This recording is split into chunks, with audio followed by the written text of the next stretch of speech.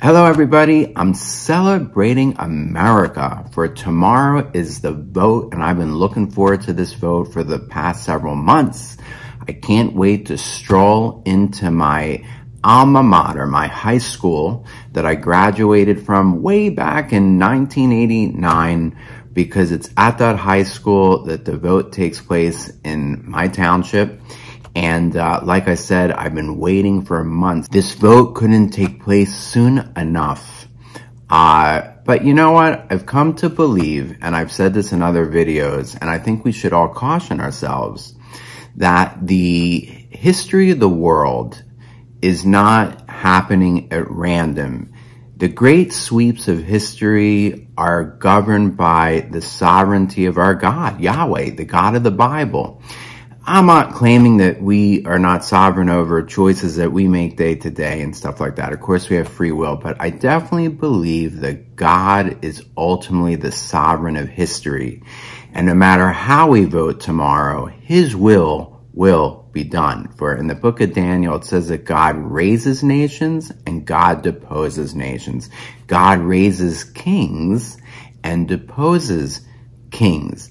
And yet, even though I believe that God is the sovereign of history, I still implore all of you, or all of us who are American citizens, to vote tomorrow, to make your voice heard and known. Now, I'm not going to tell you who to vote for tomorrow.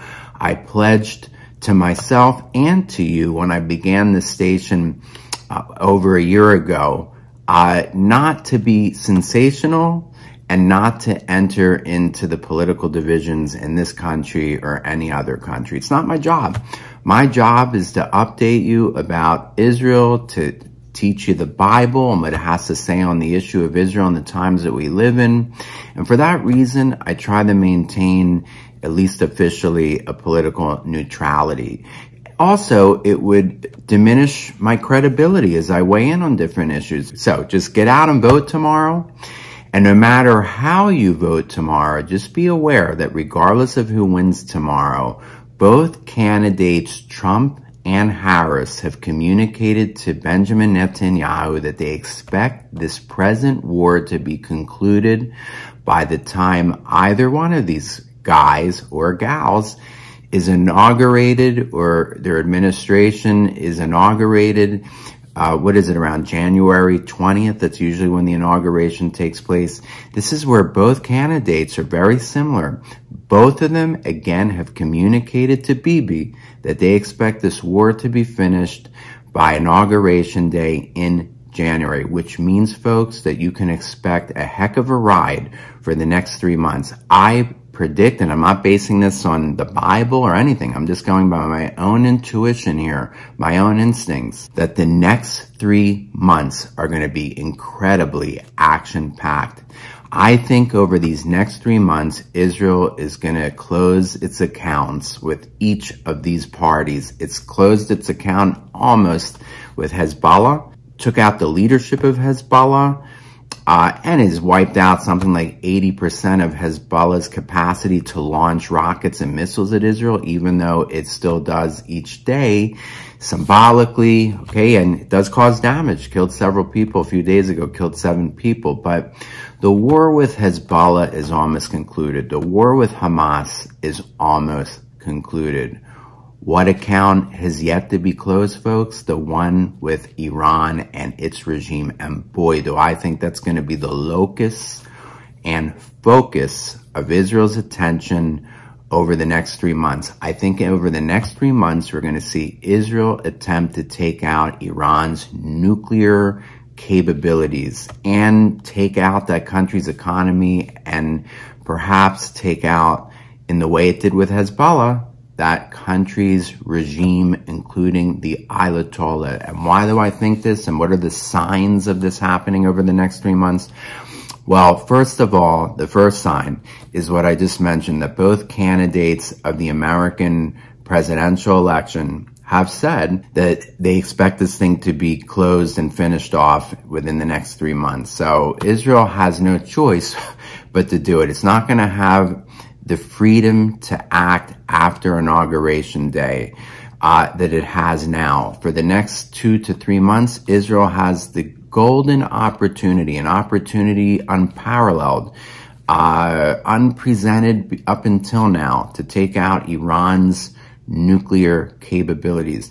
Number two, America has brought forth a fleet of B-52 bombers that are on their way to the Persian Gulf, and there's only one purpose for B-52 bombers in this scenario, or in this theater of war, which is to take out Iran's nuclear program, which is deeply buried in the mountains, dispersed throughout that large country of Iran. These B-52 bombers have the capacity to drop 30,000-pound bunker-busting bombs.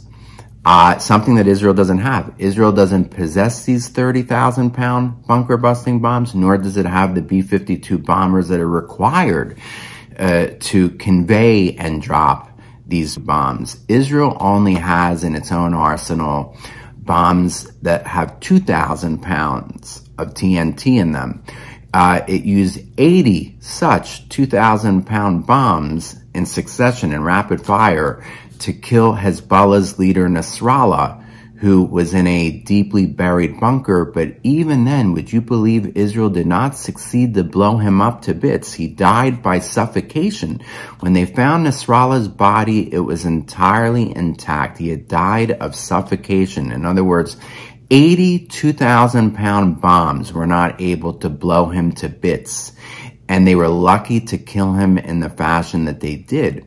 But for Iran's deeply buried nuclear program, it would require 30,000-pound bombs, and it's doubtful that they could do the job entirely on their own. It may even require boots on the ground. Now, do I believe the United States is going to take out Iran's nuclear program?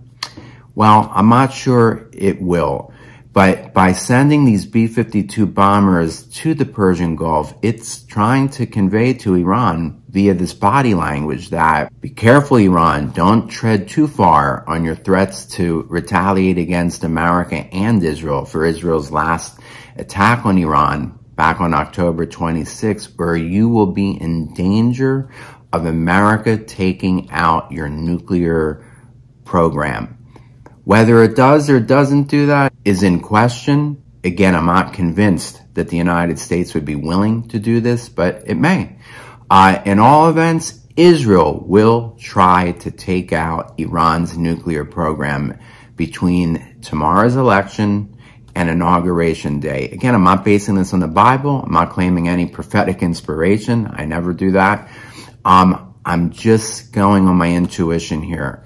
That now's the time, and I think Israel's going to go for it. In addition to taking out as much of Iran's regime as possible, especially if Iran carries through on its promise that it's been threatening the last few days to attack Israel in an attack that would surpass in intensity and severity its previous two attacks on Israel back in April and October 1st. Now, you may ask, Steve, do you believe that this is Gog and Magog? It's so many people in the whole end-time prophecy world and blogosphere and vlogosphere have been saying that this is for the last several years, and especially since October 7th. Steve, do you agree that this is Gog and Magog?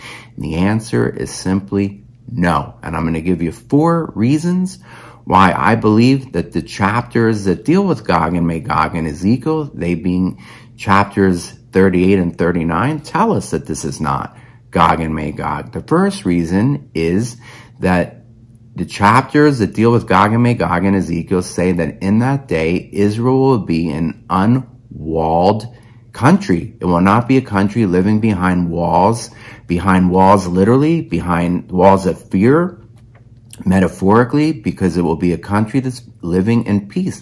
Gog and Magog suddenly takes place at a time when the country is living in unprecedented peace.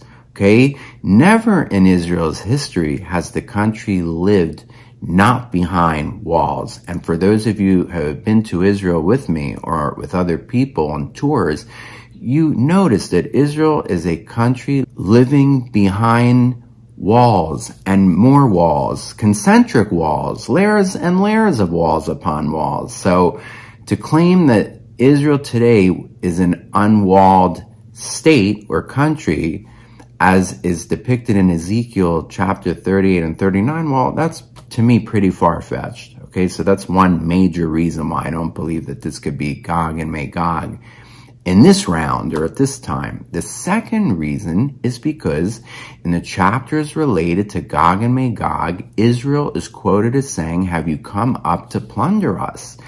Gog and Magog's motive for invading Israel, according to those two chapters of the Bible, is to plunder Israel. Well, what's there to plunder in Israel today? Israel is not this wealthy nation such as the Arab Gulf nations are. Israel is not sitting on tons and tons of wealth. Yeah, it's true that the country's discovered over the past decade or so large reserves of natural gas, but again, this doesn't put Israel in the elite league of wealth as the Persian Gulf countries like the United Arab Emirates or Saudi Arabia, countries that are closer to Iran.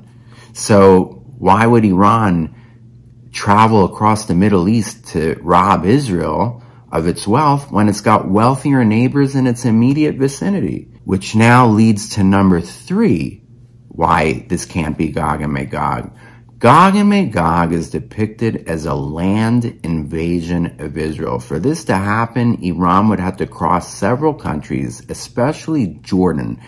It would have to cross the frontier of Jordan with Israel at the Dead Sea, for it's the Dead Sea that's called the Valley of Gog and Magog in those chapters. And today, the country of Jordan would not permit it. Jordan's monarchy is a firm ally of the United States, has a peace agreement with Israel, and in its current composition or its current form, there's no way that Iran would be admitted into Jordan.